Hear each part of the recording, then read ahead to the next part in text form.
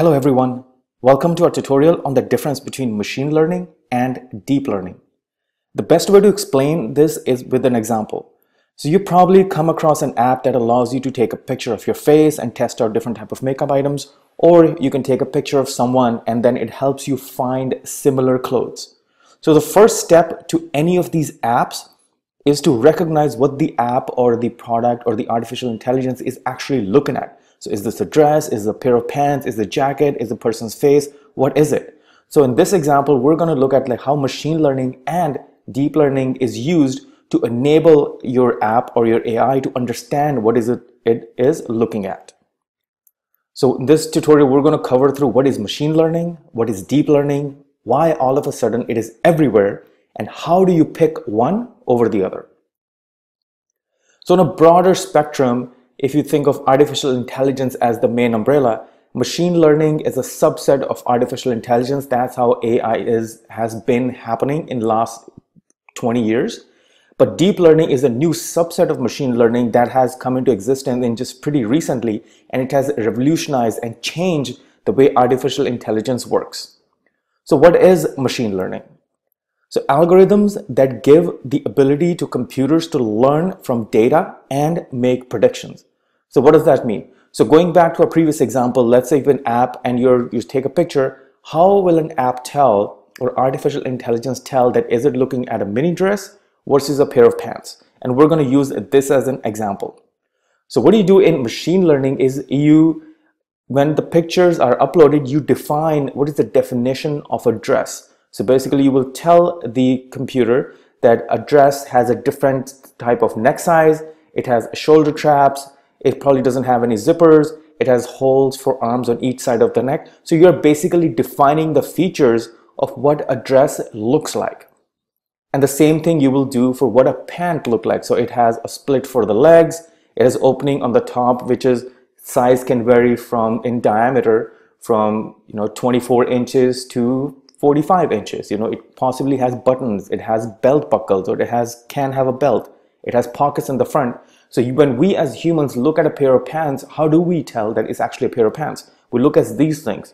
So you are basically defining this for the computer. So computer and artificial intelligence can actually create a model of what is the definition of features of a pair of pants or a pair of dress is. And this is the way you can define the features. You can tell, you can label different parts, you can have the distance between the shoulder, could be from here to here, things like that. So once it is done, so the typical flow for machine learning goes into you upload images or data, could be sound, could be anything. You define what those features are, then you create a model, and you can have hundreds of models depending on what your product is. So if this is a fashion app, you have jackets, you have pants, you have swimsuits, you have shorts. So there are like hundreds and hundreds of items. So each one of that item can actually have its own model which defines its features. So you can have multiple ones. And now the machine learning algorithm is ready to make a prediction. So when you upload a next picture or expose it to a next item, it looks at all those models and try to define what is it actually looking at. And this is how the machine learning part actually makes predictions. So for example, if you showed her a picture of this image, if you look at the image and look at the model it created based on the features you told her, that this is how dress is supposed to look like, and it'll give you, hey, yeah, this is a dress.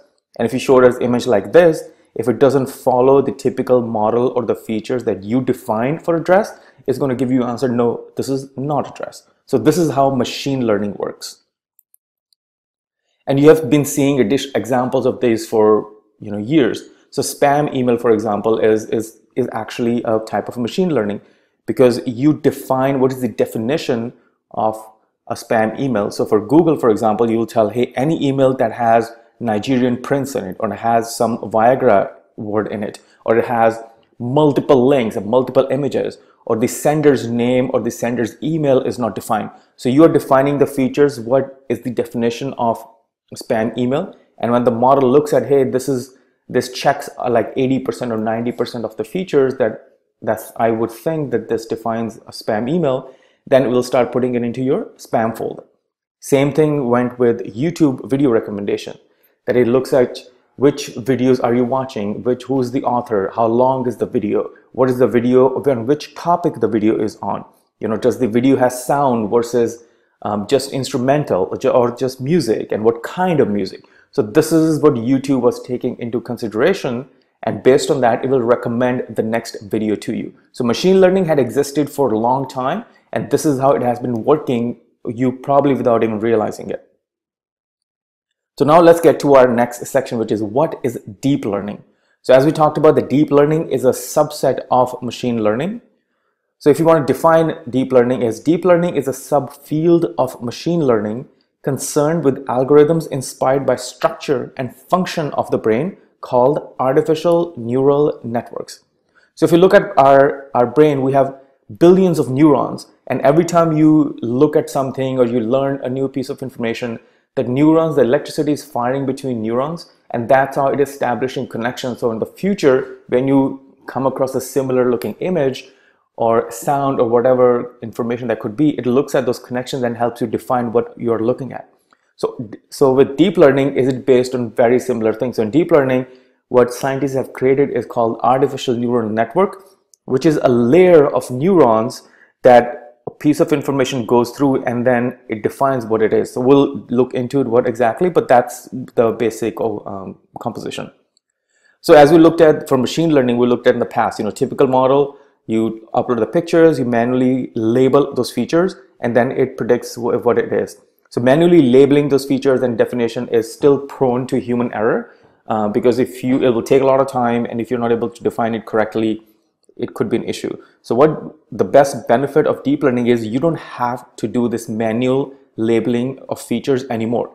So what deep learning does is its neural network automatically creates its own model and automatically defines what it thinks are the features or the model or the definition of a dress is or a pair of pants is, and then it learns on its own. So what you're doing is you're actually just uploading the images and you're telling it this is an image of a dress, but you're not telling what is a feature of a dress. And you upload thousands of images of dress in different conditions, from different poses like side pose, front pose, back pose. And based on that, it automatically creates what is the definition of a dress or what are the features of the dress. And then it creates a model on its own. And this is how the neural network basically works, like that you upload images, and these are the layers of different neurons through which the information flows. And with each subset of these layers, it creates a different definition or a model of what is it looking at. And in the end, it gives you an output and defines what it's looking at. So why is deep learning everywhere all of a sudden? So in order to do deep learning, you basically need three things. You need lots of label data. As we talked about in the beginning, that when you're uploading images of dresses, you have to tell like this is the image of a dress or this is the image of a pant. So all this data needs to be labeled. And second thing you need high performance GPUs, which basically can process this tons and tons of information at a faster rate. And third, you need sophisticated algorithms to help you define and make sense of what it is looking at. So what did happen in the past was we did not have enough label data, and the high performance GPUs were extremely expensive.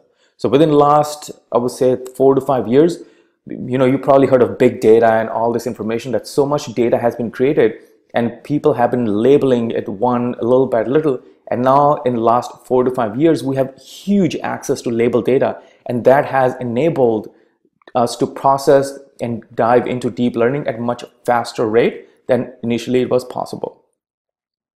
So how do you pick one? Why do you want to pick machine learning versus deep learning? So as we talked about before, there are three things that works. So lots of label data, high performance GPUs, sophisticated algorithms. So if you have access to all three of these, then deep learning is a great option for you. But if you're missing either one or two or more of these, then machine learning is probably best option, because label data extremely expensive. If you don't have access to it, then your deep learning algorithms is not going to be very effective. So then machine learning is probably a better bet for you. So here's a quick comparison chart, gives you a little bit more understanding of what the difference is. So the amount of data required for machine learning to happen is smaller, but deep learning, you need huge amount of data. The features, as we talked about before, you have to create your own features. You have to define what a dress is. Like it varies from, it has a place for the neck, it has things, or for where the arms are supposed to come out, things like that. Deep learning, it automatically defines what the features of a dress is and learns on its own. Time, it takes less amount of time to activate machine learning and takes a long amount of time to activate deep learning. So a long amount of time for deep learning would be a couple weeks to a couple months, depending on how sophisticated your data is. And for machine learning, you can probably do it from a couple days to a couple weeks. Then again, it all depends on what you're trying to achieve or how sophisticated you want your algorithm to be. Accuracy, machine learning does pretty good accuracy, but deep learning has the best accuracy you can possibly imagine. Debugging, it's easier to debug machine learning because you are creating the features. You actually know how the information is flowing, and if the output is not correct, you can always go back and change it. Deep learning, majority of the model creation and features and deep learning happens in the neural network. A neural network is like this black box that we don't really know what's going on. So it becomes very, very tough or nearly impossible to debug a deep learning network. Machine learning, again, it is less expensive because you don't need that much label data, and that's what makes actually deep learning more expensive, because labeling data is extremely expensive to get. Decision path, as we talked about before, you know how the information is flowing, that you upload images, you're defining your features, it creates a model, you create a model, and then it makes predictions. So the decision path is known, but in deep learning, you don't know what the decision path is, because every time the information flows through different layers of neurons, it creates its own set of features and creates its own model. So you don't know what the decision path is and how and where and when and why deep learning came to that particular decision to predict it. So this is a quick comparison of what machine learning and deep learning is. And if you have any questions, please do leave them in the form of a comment, and I'll be more than happy to answer. And hi, this is Vishal Kalia from Fashion Marketing, and thank you so much for watching this video. And please do subscribe to our channel if you see fit. And thank you very much, and have a wonderful day.